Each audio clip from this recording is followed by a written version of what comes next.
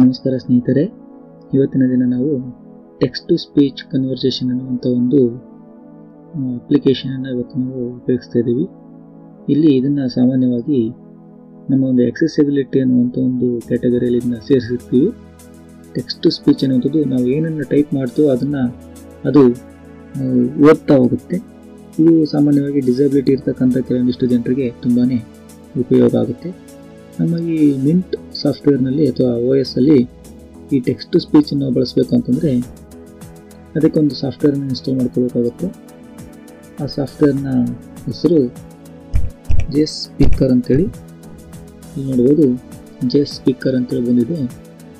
ಈ gespeakerನ್ನು ನಾವು ಒಂದು ಸಾಫ್ಟ್ವೇರ್ ಮ್ಯಾನೇಜ್ಮೆಂಟ್ಗೆ ಹೋಗಿ ಅದನ್ನು ಇನ್ಸ್ಟಾಲ್ ಮಾಡ್ಕೋಬೋದು ಅಥವಾ ನೇರವಾಗಿ ನಮ್ಮ ಟರ್ಮಿನಲ್ ಇಂದನೂ ಕೂಡ ಅದನ್ನು ಉಪಯೋಗಿಸ್ಕೋಬೋದು.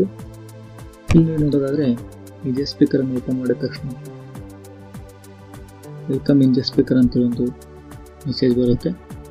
ಅಲ್ಲಿ ನಮಗೆ ಟೆಕ್ಸ್ಟ್ ಎಂಟರ್ ಮಾಡೋದಕ್ಕೆ ಒಂದು ಅವಕಾಶ ಇರುತ್ತೆ. ಹಾಗೆಯೇ ನ್ಯೂ ಫೈಲನ್ನು ಓಪನ್ ಮಾಡೋಕ್ಕೆ ಅವಕಾಶ ಇದೆ. ಈಗಾಗಲೇ ಸೇವ್ ಮಾಡಿರೋದನ್ನು ಓಪನ್ ಮಾಡ್ಬೋದು.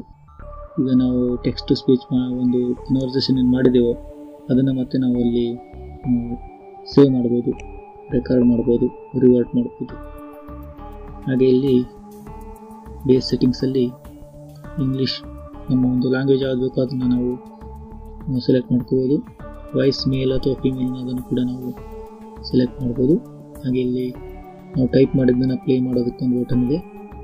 ಹಾಗೆ ಇಲ್ಲಿ ಪಿಚ್ ಇದೆ, ಸ್ಪೀಡ್ ಇದೆ, ಹಾಗೂ ಒಂದು ಡಿಲೇ ಕೂಡ ಇಲ್ಲಿ ನಾವು ಕಾಣ್ಬೋದು.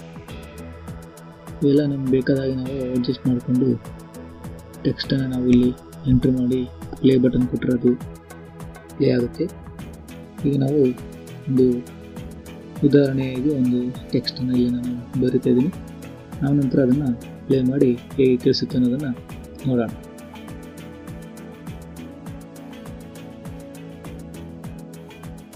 ಸೊ ಈಗ ನಾವು ಈ ಒಂದು ಟೈಪಿಂಗ್ ಮಾಡೋದನ್ನು ಮುಗಿಸಿದ್ದೀವಿ. ಈಗ ಅದು ಹೇಗೆ ನಮಗೆ ಕೇಳಿಸುತ್ತೆ ಅನ್ನೋದನ್ನು ಪ್ಲೇ ಮಾಡಿ ನೋಡೋಣ. Dear friends, welcome to text to speech tutorial. To use this function in Linux-based operating systems, we need to install gespeaker application. To get this application installed, we need to type below command in terminal sudo apt-get install gespeaker. Thank you for watching this tutorial. ಈ ರೀತಿಯಾಗಿ ನಾವು ಒಂದು Linux operating ಸಿಸ್ಟಮಲ್ಲಿ text to speech ಕನ್ವರ್ಸೇಷನ್ನ ಮಾಡಬಹುದು.